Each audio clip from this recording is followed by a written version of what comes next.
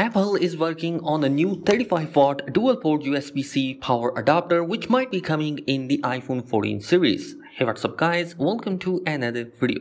So guys, as you know that it's been a decade that Apple hasn't been updated their charger, but this year Apple might be changing this and the long-awaited upgrade might be coming this year. Yes guys, Apple accidentally leaked a massive iPhone 2022 upgrade. We have seen a few schematics of the iPhone 14 Pro and Pro Max before. Although they did excellent job for providing us the great look at the phone, but they were missing something. Well, Apple recently leaked a support document that was recently uploaded on their website by accident. The document, which was discovered by 9to5Mac, revealed that Apple is working on a new 35-watt dual-port USB-C power adapter. It's unclear when Apple plans to release this adapter, although the support document clearly stated that it exists.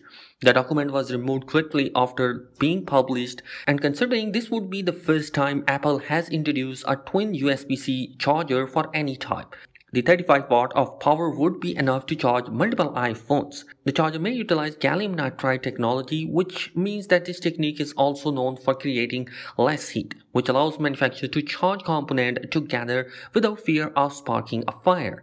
The iPhone 13 Pro Max, for example, can fast charge at a speed of 27 watt. This means that the dual USB-C wall adapter may charge both the iPhone 13 Pro Max and the Apple Watch at the same time. In fact, the Apple Watch Series 7 can charge quickly with any USB-C wall connector that supplies 5 watt of electricity. Apple has been said that they are trying to extend its power adapter selection, particularly with the gallium nitride technology.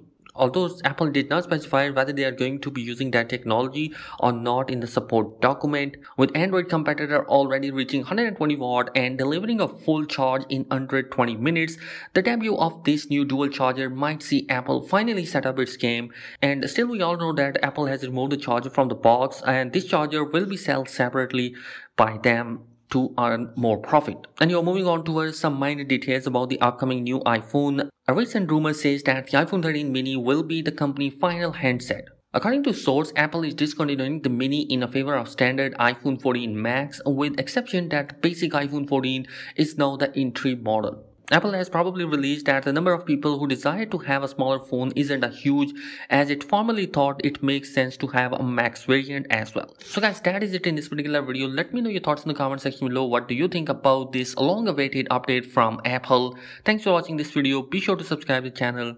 Peace.